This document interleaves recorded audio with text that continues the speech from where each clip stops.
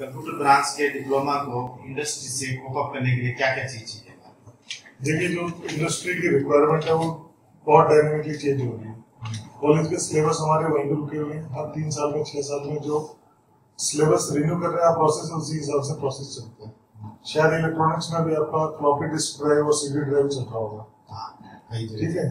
और ये चीजें आज की डेट में इंडस्ट्री से बाहर हो गई है, तो वो इरेलेवेंट है बच्चे के लिए। तो स्पेशलाइज जो नई फील्ड आ रही है रोबोटिक प्रोसेस ऑटोमेशन की है, आर्टिफिशियल इंटेलिजेंस है। आर्टिफिशियल इंटेलिजेंस, तो इसके कोई बहुत स्पेशलाइज कोर्सेज अभी नहीं है मार्केट में, तो आपको इसके कंटेंट्स इकट्ठा करके खुद एक कोर्स कंटेंट क्रिएट करना पड़ेगा।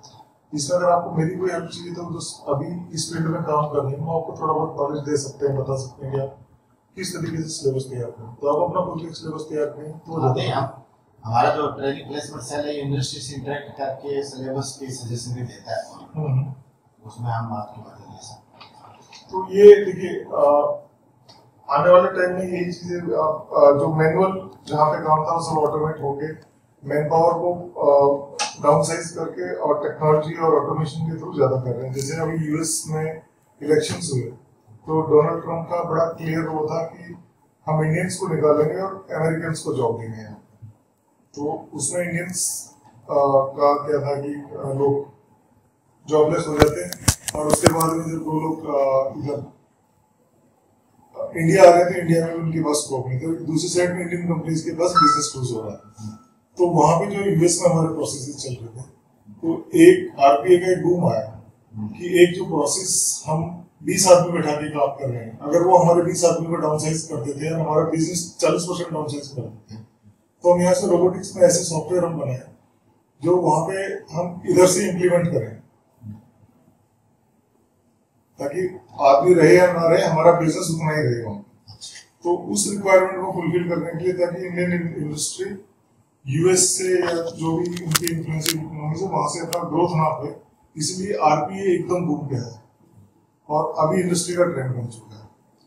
तो जहाँ पे आने वाले टाइम में L1 जो इंजीनियर है, लेवल 1 के इंजीनियर, वो सब इलिमिनेट हो जाएगा मार्केट से धीरे धीरे। अभी नहीं, लेकिन धीरे धीरे। रीजन भी आपके नॉर्मल जैसे कॉल आती है प्रिंटर इंस्टॉलेशन की, एंटीवायरस अपडेट की, तो आपके सिस्टम में प्रॉब्लम है तो आप क्या करते हो कि आप इंजीनियर को फोन करते हो, कॉल अप करते हो, इंजीनियर आता है, ठीक करते हैं।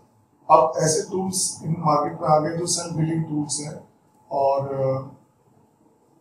वो ऑटोमेटिकली आप अगर एंटीवायरस की आपकी प्रॉब्लम है तो आप तक प्रॉब्लम आने नहीं देगा, वो सिस्टम को स्कैन करता रहेगा बैकएंड पे, पता चला कि सिस्टम में एंटीवायरस की प्रॉब्लम है तो ऑटोमेटिकली उसकी फाइल अपडेट कर देगा। आपको प्रिंटर इंस्टॉल करना है तो आपको एसओपी एक छोटी यूटिलिटी बना के दे दी जाएगी, आप उस पर क्लिक करोगे ऑटोमेटिक आपको हो जाएगा।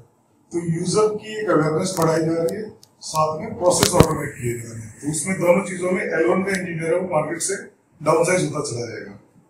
इनिशियल लेवल पे जो काम करवाए जाते हैं तो वो सब चीज बहाल हो जाएगी।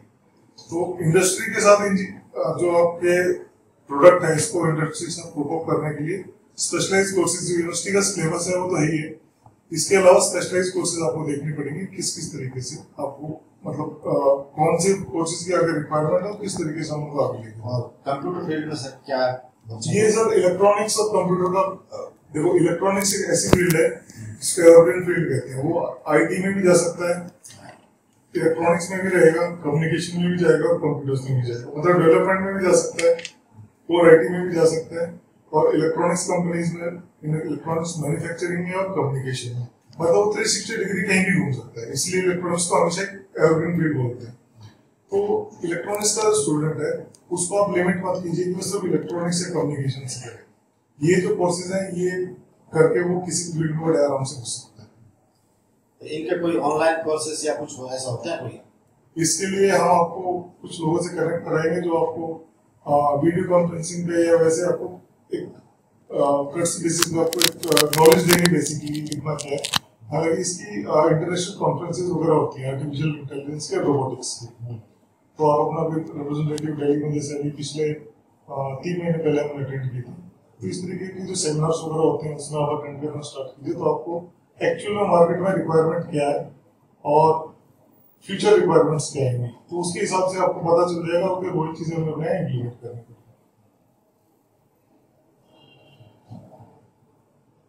तो ये दो ब्रांचेस में हमारे क्या बच्चों की प्लेसमेंट कब होती है? सर देखिए, ये जो नई टेक्नोलॉजी जो भी आ रही है, इसके इंटरनेशनल और नेशनल लेवल के सेमिनार्स होते हैं। वो सेमिनार्स के ऊपर आपको ग्रिप रखनी पड़ेगी।